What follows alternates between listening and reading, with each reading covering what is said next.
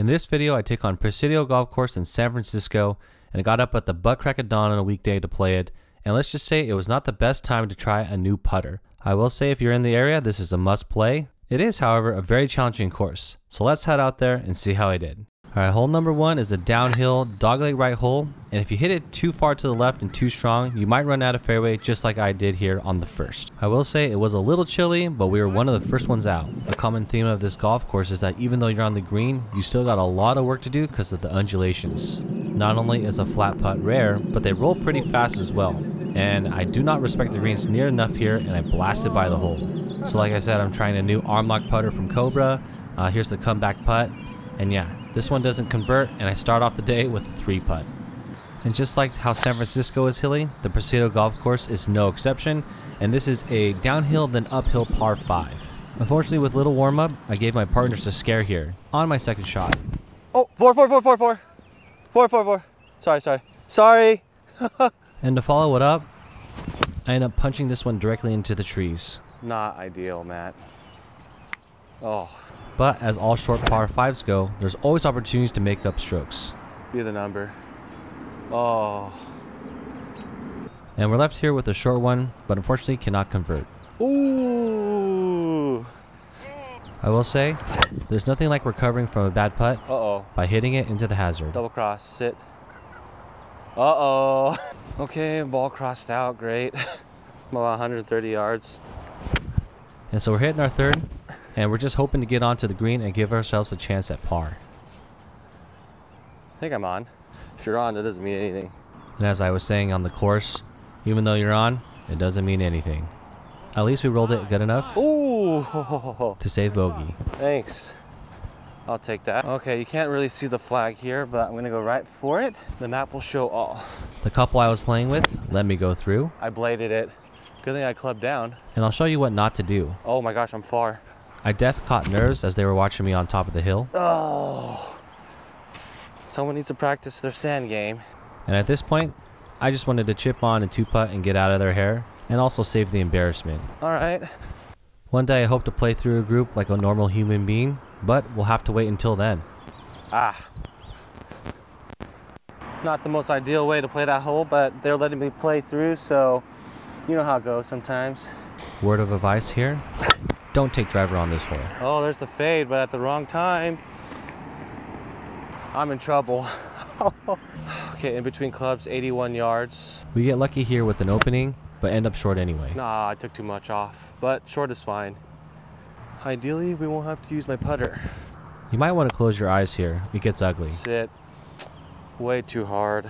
Oh man, this is downhill craziness. And like I said before, these greens are really tough and command respect. Oh, I barely hit that. Oh my goodness. This putt has so much uphill break that it ends up almost rolling back into the hole. This is, oh, it almost rolled backwards into the hole. That last short game was masterclass in how not to play short game. We're finally able to muster up a good drive. Finally hit a fairway. All right, so ball definitely below my feet big time here. One thing's for sure is that you're gonna have a lot of elevated lies. Fade. Oh baby. Yeah, if you're on the greens here, it doesn't really matter because these greens are insane. 2-putt would be great.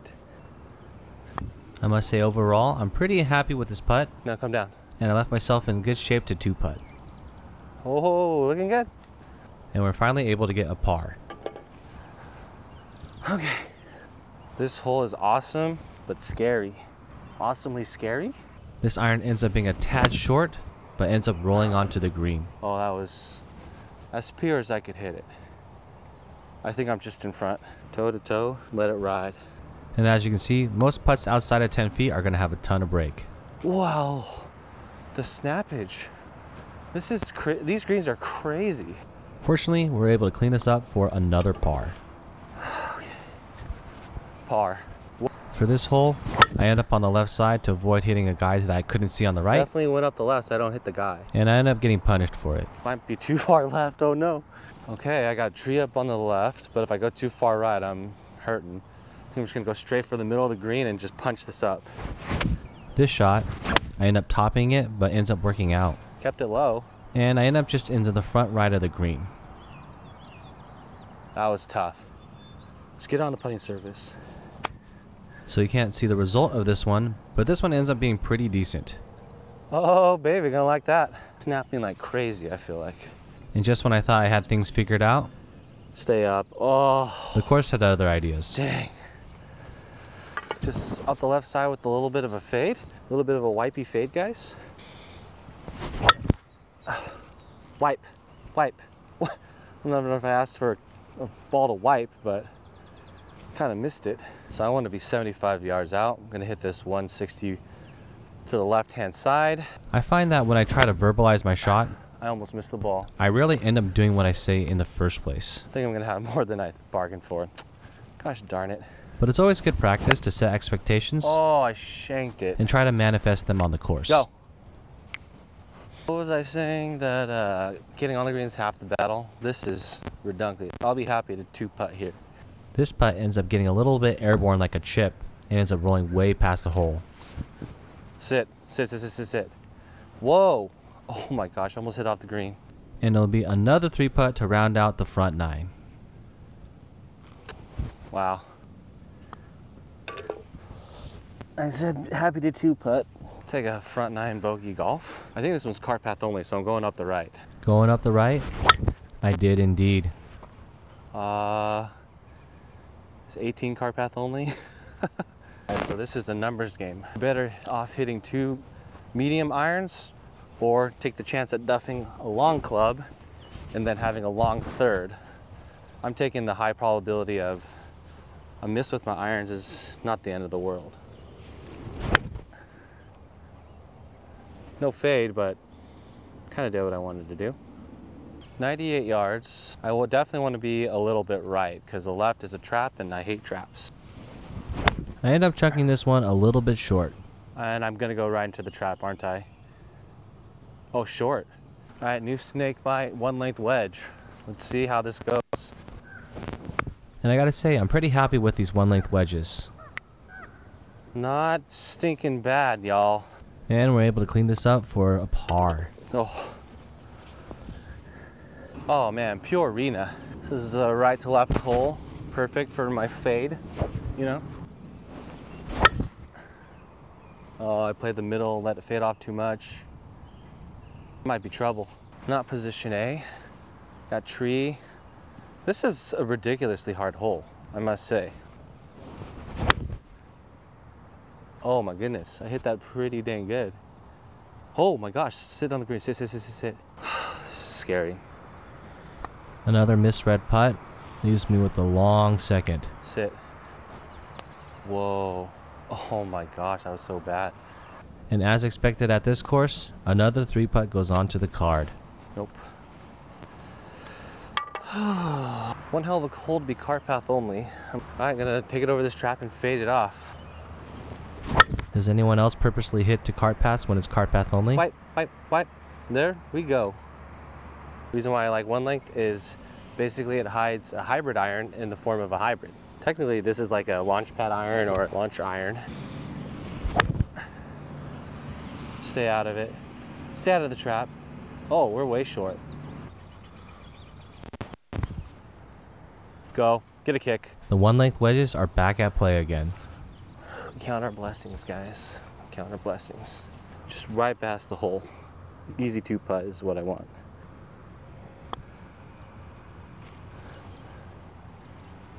Good pace, wrong line. Okay, I'll take that.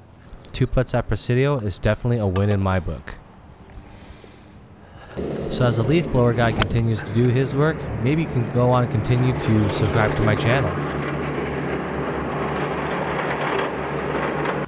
This is really difficult shot. Ball's well above my feet. Sit. Oh, now I have a pretty hard putt. This course kicks butt.